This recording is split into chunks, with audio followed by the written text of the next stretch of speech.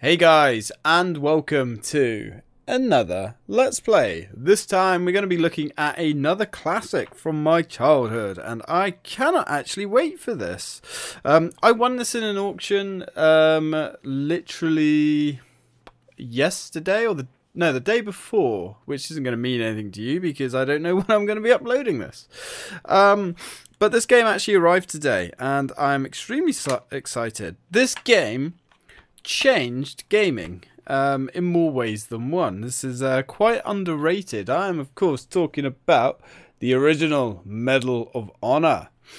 I won this for...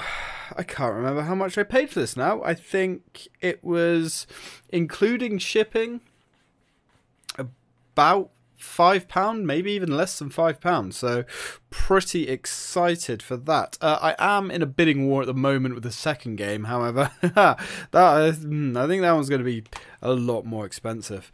Now, interestingly enough, this was actually made by DreamWorks Interactive, who are now part of DICE, which might explain why this game is so good and why it has held up so well. I was honestly surprised when I fired this up to just how good it still is. The controls are very strange. None of that twin stick stuff that we're used to. I mean, it does support twin sticks, the dual analog sticks, but not in the way that modern games do. It's a lot slower as well, but this story actually was composed by Steven Spielberg, and the inspiration from this game came to him whilst he was creating Saving Private Ryan, which I thought was quite interesting. Anyway, so what have we got on the back? Fight World War II for the first time. I believe this is possibly the first ever realistic World War II shooter. I think this is what started the craze. Back before we had Call of Duty, we had Medal of Honor. So, fight for World War II for the first time ever. Tomorrow is D-Day. Tonight you land behind enemy lines. The tide of war is in your hands. You're the first of an elite Special Forces agent sent to execute covert operations, search and rescue missions, and commando raids. Fight to win the Medal of Honor in the only game that lets you take on Nazis in World War II. I'm pretty sure there were other games before that allowed you to fight Nazis. Castle Wolfenstein comes to mind. What else? What else do we have? Rise of the Triad as well. You know, there's a bit of bullshit there, but whatever. So features 11 authentic weapons. The weapons in this game also have a surprising amount of punch. They're fun to use, man. Including Tommy Gun and Bazooka. 7 missions and 24 3D levels. From inside the deadly U-boat to a secret V2 rocket plant. 20 enemy types and intense 1 and 2 player action. Indeed. The manual isn't actually that interesting. It's just black and white, very text heavy, very few screenshots in the manual, really. Just very, very basic stuff. The weapon list as well is literally just that. There's no images of the weapons. It's just like a very basic kind of written description. And then it just explains health and alarms and that kind of stuff. Very, very basic stuff. The disc is quite nice. It's kind of like a military green colour. And has some very nice artwork as well. Unfortunately, Medal of Honor really went to the dogs with the last release, which was in 2012, I believe. Was it Warfighter? I've never actually played it, but I have seen somebody, Jimmy Fails, play it, and it doesn't look bad. It looks very generic, you know. Unfortunately, it came out in a time where the first-person shooter craze was extremely competitive, and what could beat COD and Battlefield, you know, and it just didn't stand out. Anyway, when this came out, it was groundbreaking. So let's have a look. Let's switch scenes. Let's go to game. Excellent. And then let's fire up the PlayStation. I'm running this on original hardware, which is always fun. Come on, baby. There we go. And isn't that wonderful? Oh, that's just like an orgasm for your ears there. It's so good. Why is it so good? And this game is surprisingly buttery smooth as well for a game that runs at 25 frames a second. Because obviously it's PAL. You know, we're running the PAL version. Medal of Honor, DreamWorks. Back when Electronic Arts was quality.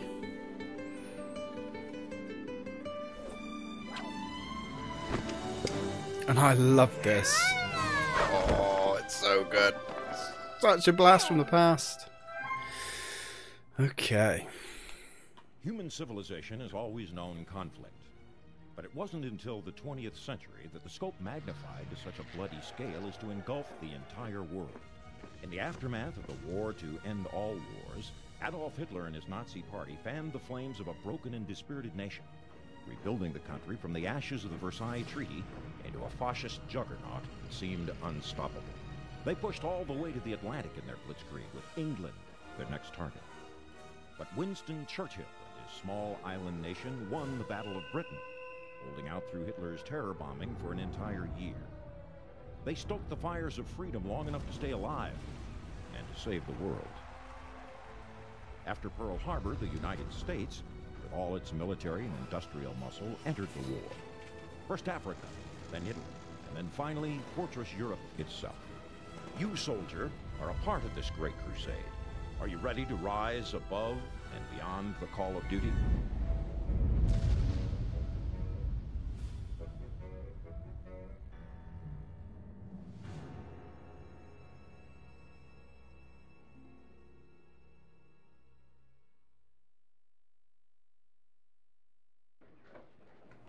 Oh my god, I've just been punched in the face by a fist made of nostalgia.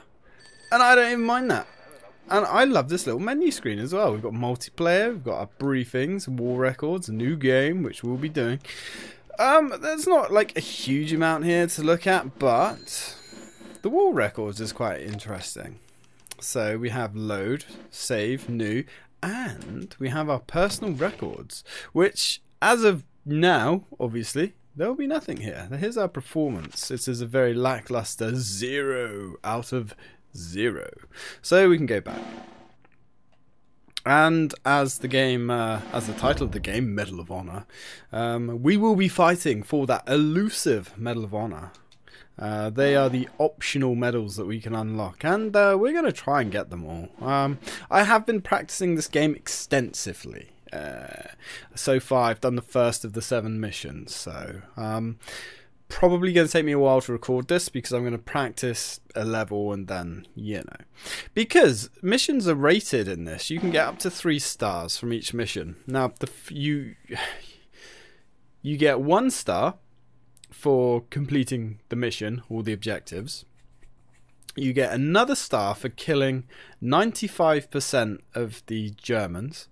And then you get another star for finishing the mission with over 75% health. But you have to get them in order. For instance, you can't just finish the mission and like complete all the objectives and finish a mission with 75% health and get 2 stars. You have to get all of the Nazis before you can unlock the medal for finishing with 75% health. So yeah, you have to do everything in order, and it's not easy. Most of the time it's not impossible by a long shot, but it's certainly not easy. Anyway, let's go to new game, because of course I don't want to load the game. Good morning, Lieutenant. I'm Colonel Hargrove from the Office of Strategic Services. I'll get right to the point.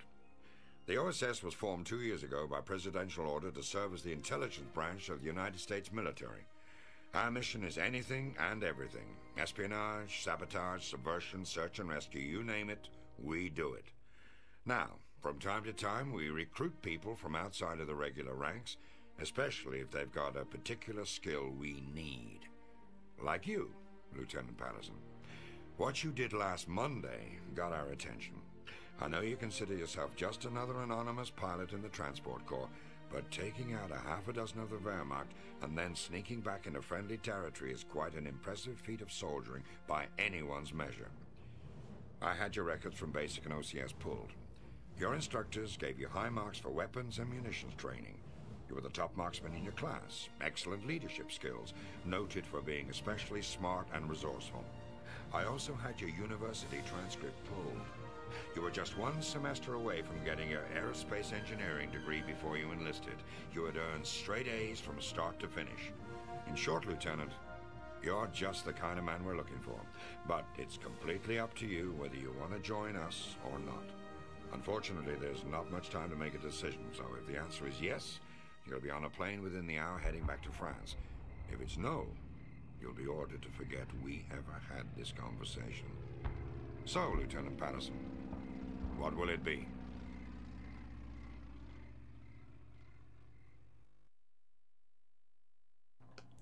Well, I think we know what the decision was. Yes, the OSS eventually became the CIA. So, first mission, find the downed plane, page 1. 12th of June, 1944. Bonjour, my name is Manon. Colonel Hargreave, apparently Colonel Hargreave as well, is actually a real person. So that's quite interesting. Colonel Hargrove tells me that you've decided to join the OSS. Welcome to the fight. I'll be your liaison with the French resistance. We call ourselves the Marquis. Time is of the essence, so push the X button to turn the page and start the briefing. Yeah, a bit of a fourth wall breakage there, but whatever, yo. Your first mission begins immediately. An Allied G3 operations officer was shot down last night, and his pilot... he and his pilot were returning from a secret rendezvous with my Marquis comrades when their plane was hit. The G3 has vast knowledge of not only the Allied battle plans, but of the resistance as well. The whole French underground in this region is at stake. We found the pilot this morning, but there's no sign of the G3. The Wehrmacht search parties are out in force, so at least we know the Germans haven't found him yet.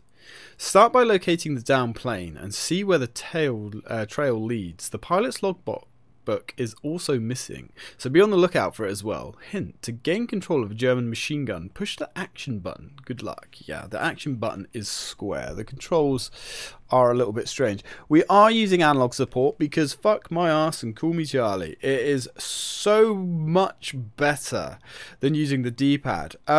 When the Dual Shock originally dropped, I bought one. Well, my dad bought me one because I nagged him for about 1,000 years, and I never used the analog sticks until like the PlayStation 2, original Xbox, and Dreamcast kind of era. I just couldn't get used to them. But holy shit, I cannot go back. Like the digital controls of this game are stiff and slow and shit. It's not great, but pop on the analog sticks and the analog control in this game is very, very good. So let's get on into it. On to victory. I'm so happy to have this running on the original PlayStation as well. Like I said, I'm hoping to win Medal of Honor Underground. Now, that woman, Manon, the French resistance lady, I believe she's the main character in the second game. So we start off with the M1 Garand. Now, this is where things get a little bit weird, because using this stick is not just for looking, like it is in modern FPS games. It actually rotates you, which is kind of really weird to get used to. Now this... The right stick is for strafing. This doesn't turn you like it does, and that takes some getting used to. Also, to go prone, it's L2, which is really quite strange. And another thing you're going to be using a lot is R2, which is your fine aiming, which you really need in this game, because shooting wildly from the hip does not work very well. Another thing to mention as well, what I thought was quite cool is if you go into aim mode and use the right stick, you could peek around corners. It isn't very useful because it's very hard to do that and push X at the same time to fire. X is fire. So yeah, but nonetheless, it's kind of interesting. Anyway, let's go shoot Fritz in the face. Hey, buddy. What a nice cold night to see you out and about. The weapons in this as well sound fantastic. They really do. So what have we got here? We've got a nice little abode here. That's very cozy. You're right there, Fritz. Have a bullet to your brain. The animation of the enemies and the weapons and pretty much everything. The AI is really quite smart, apart from the fact that the soldiers quite often are pretty dense at noticing where you are. They have very short like vision cones and whatnot. But some of the stuff they do is, I was genuinely impressed with the AI. I couldn't believe it. Also, the music's fantastic. Anyway, let's kick the fucking door down. What's in here? Action button to open the door. Yeah, we got a med pack and we've got some bullets. Now, this game does not have regenerating health. Obviously, that was popularized by games like Halo and whatnot quite a lot later on. So we have to... Oh, hey, pal. We have to use med packs. And you can see, very much in this game, it's almost like a Resident Evil kind of setup. You come across enemies, you stop, and you use the aim to look around. Yeah, it sounds awkward, but honestly, it works surprisingly well, you know? Anyway, let's go up here, grab some nades. Now, nades are a selectable weapon. There is no grenade button. And they are quite hard to throw and use. Not impossible, but they have limited use, let's put it that way. The enemies are quite smart at kicking them back to you as well. So, again, that's something that's very impressive.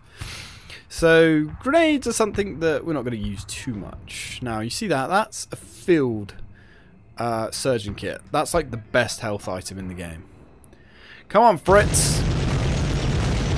Nice. Let's stack those bodies, Patterson. Just the two? Alright.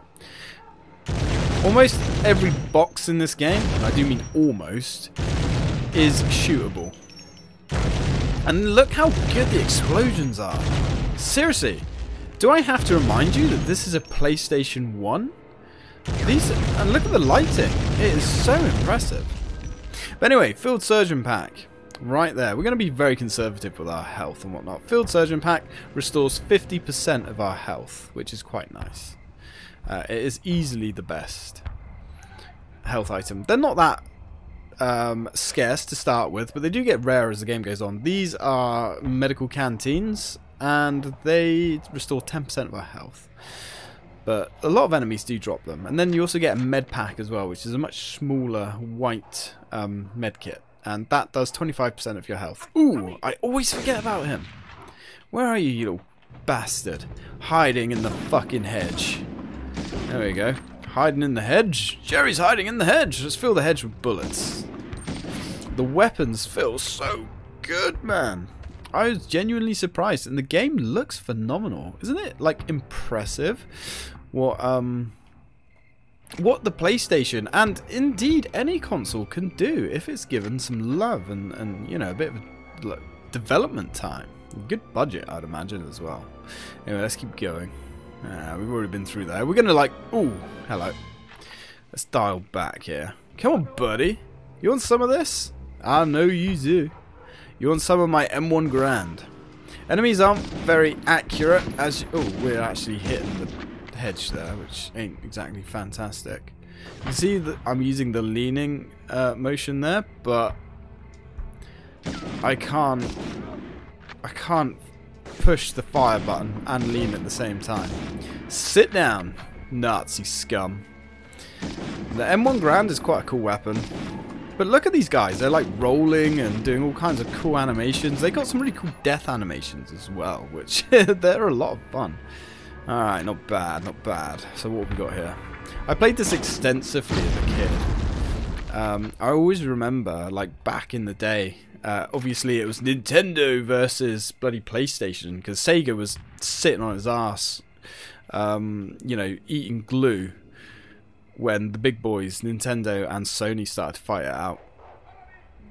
And this was like what we called a Nintendo killer at the time. This was so good, which is kind of stupid when you think about it now. I mean, the PlayStation literally handed the N64's ass to it on a plate.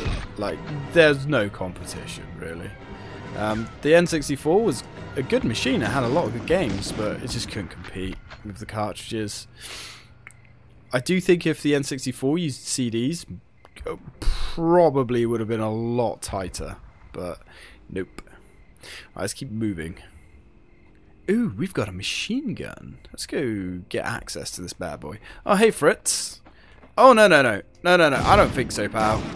You can get off that machine gun. Look at that. The enemy was actually going to jump on the machine gun there. That would have been bad. Let's have a little go on this ourselves. Hey, boys! Anybody else? Anybody else? I know there's more of you hiding. Come on. Do I have to get some nades out? Right, I'll show you how good nades are. There we go. Ooh, that dislodged him. Where you going, buddy? Where you going? You got nothing. Now, there should be more. There's quite a few. There we go. I think this is supposed to be like an MG42. I mean, it doesn't really look like one. Looks much more like an Allied Browning machine gun, but you know, there was only so much power the PlayStation had. I think it had like a theoretical performance of like, was it 180,000 polygons a second, something like that. Whether it actually ever got anywhere near that, I have no idea. Whereas the N64 actually had 10 times that amount. But because of the way the machine was set up and the lack of memory, it only got to about 10% of that. Some developers pushed it quite hard and made it really shine, like Factor 5. But apart from that, it never got anywhere near. Like, the N64 is such a strange machine. On paper, it literally wiped the floor with the PlayStation. Like, there was no competition at all, but due to poor hardware choices. Hey, friend. I didn't see you there. Now, I'm not ragging on the N64. I quite like the N64. It was a fun machine. Had some really fun games, but yeah, just very poor decision. Very difficult to program for as well, whereas the PlayStation was easy. So the main CPU in the N64 was like 90 megahertz nearly, and the main CPU in the PlayStation was 33.8. That's one of the little medipacks I was telling you about. I might as well grab it now, and I love that sound.